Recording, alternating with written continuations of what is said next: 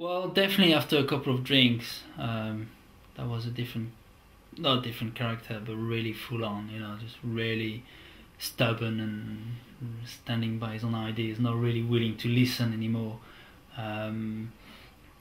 So yeah, for that, he was definitely an eccentric character. There was a time I was in a bar. It was me, him, and another friend of mine. We were all drinking.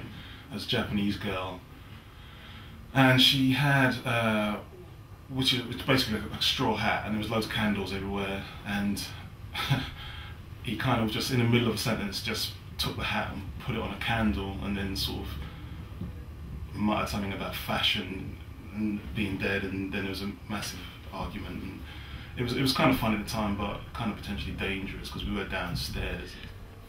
There was a time where we were eating in a seafood restaurant up in Dalston, and we ordered the seafood medley, and the waiter brought out the seafood medley.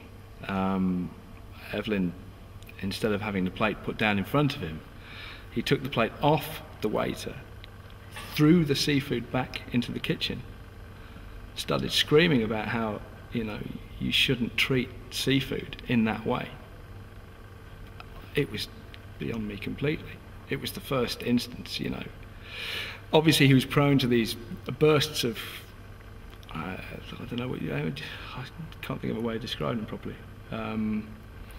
I suppose, je ne sais quoi.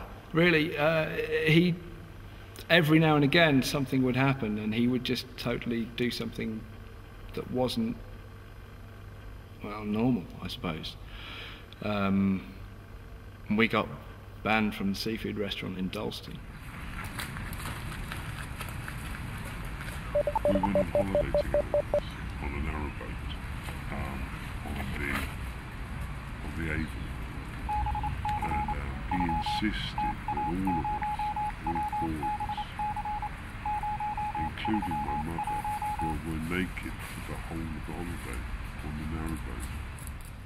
The last time he came in, I said, "You really should stop coming in here. It's not very nice. It doesn't make me feel very comfortable." And he left, and I didn't see him for a little while. And then one day I was working on my own on a Sunday, and he came in on his own and explained that what he really would like to be able to do would be to try on some of the clothes in the shop, some of the women's clothes.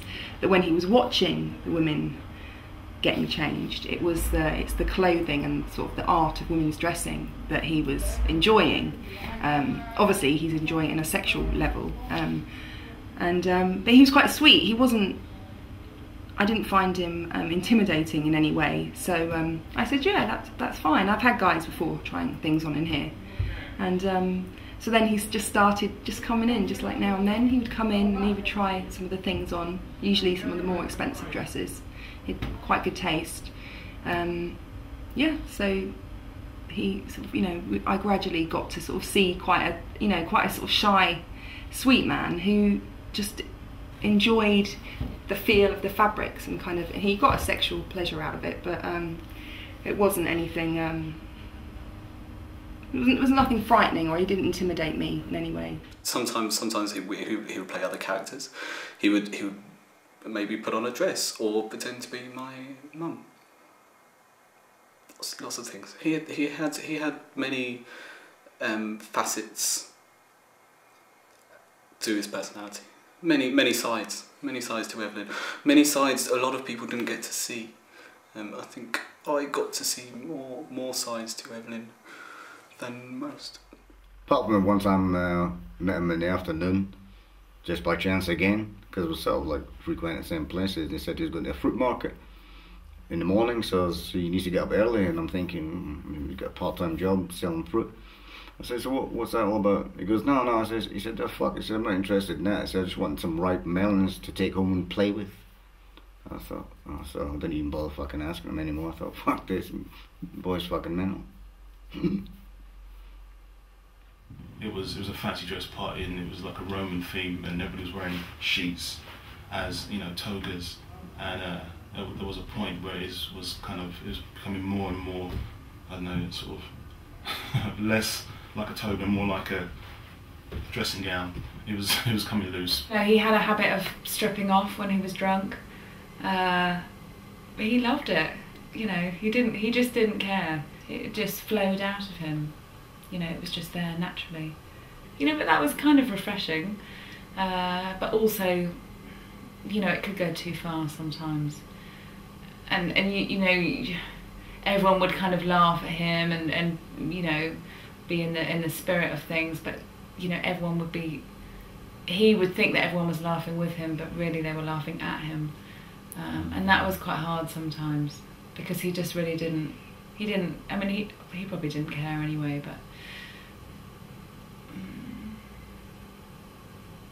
yes. But great fun. As I explained to the court a few years ago during the case, I could describe him naked very, very accurately, which I did. They asked me to do so, and I told them all about MOLEY. He had a little mole on his shaft, 2/3 of the way down his shaft.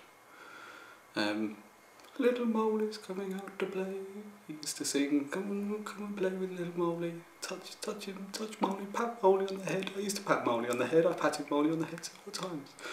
Sometimes I'd say, yes, give MOLEY a stroke. Stroke MOLEY.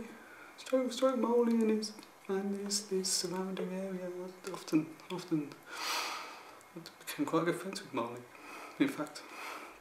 Well, he had a massive cock, you know, let's just say. He's no John Holmes, but yeah, he had a big fucking cock, and he knew how to fucking use it. The women loved it, the men loved it. Up the fucking arse, up the wherever, fucking in the mouth, and tits in the ear, fucking awesome. It was a whole he'd fuck it. You know, that's when I learned how he loved the melons. No, it was a kind of definite, let's just get on with it. But, you know, that was fine by me, I didn't mind. He used to say, "'Tis better to give than to receive," but I think he grossly misunderstood its original meaning. I would be surprised if he just swing both ways, or you know, he made a few comments. No, I know. He's a bit. I don't know. He's a bit. I don't know. Open, but not me. No. He's from what I understand, he's more into women. I saw him naked on 2 occasions. Both occasions lasted quite some time. And the first time it was quite shocking, as I didn't know he was into all that. The second time, obviously, I was more used to it, and it was a bit easier to take physically. No, I'm married. He was sensitive. I was particularly sensitive. I was just a 13-year-old boy, don't forget. Very, very young, fragile skin at that age. So if there was any sensitivity, it was more from my part, but he was generous. Yeah, selfish, exactly.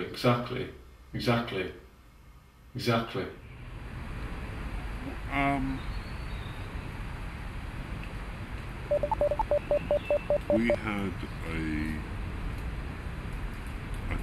a time at school where we were very close.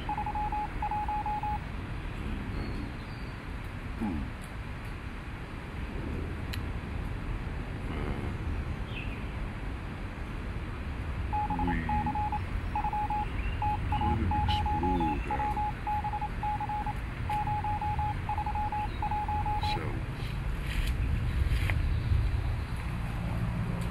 He was more into it than I was, really.